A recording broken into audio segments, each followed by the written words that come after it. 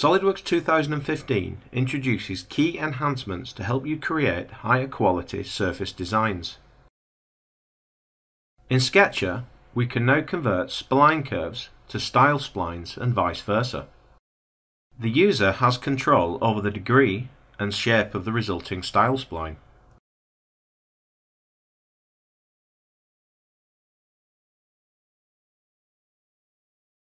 In SolidWorks 2014, it was only possible to split solids into multiple bodies. We can now do the same with surfaces, making it quick and easy to split conceptual designs into logical components.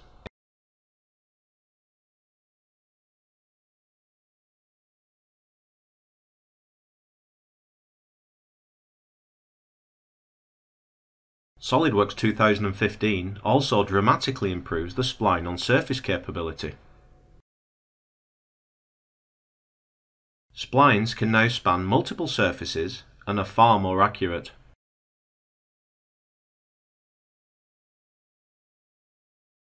Relations can be added, and the user has the ability to drag the splines to get the correct final shape.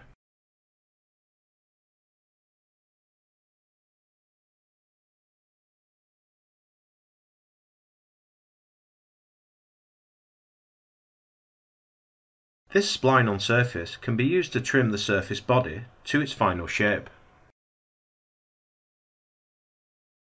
When creating designs like this, it can be important to understand the final flattened shape of the material. SolidWorks 2015 introduces a brand new capability to flatten surfaces. Simply select all the surfaces required and a point to start the flatten process.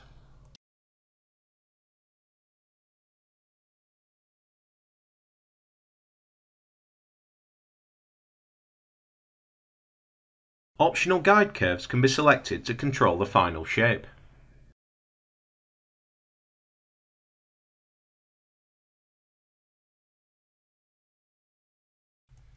The flattened shape can be interrogated for areas of stretch or compression to highlight potential issues in manufacturing.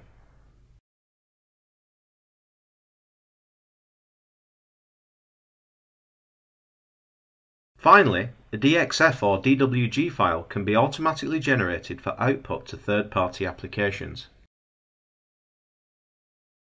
SolidWorks 2015 introduces powerful new enhancements that help you improve your concept design through to manufacturing processes.